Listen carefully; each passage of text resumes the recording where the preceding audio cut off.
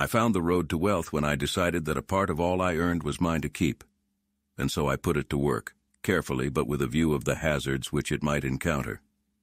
The man who saves a little money every week, who takes a little money from his earnings and invests it in land or mortgages or in anything that will grow and be worth more, is getting rich. A lean purse is easier to cure than endure. Advice is one thing that is freely given away, but watch that you only take what is worth having. Money is plentiful for those who understand the simple laws which govern its acquisition. Wealth is not in the mere possession of money. It lies in the joy of achievement, in the thrill of creative effort. Opportunity is a haughty goddess who wastes no time with those who are unprepared.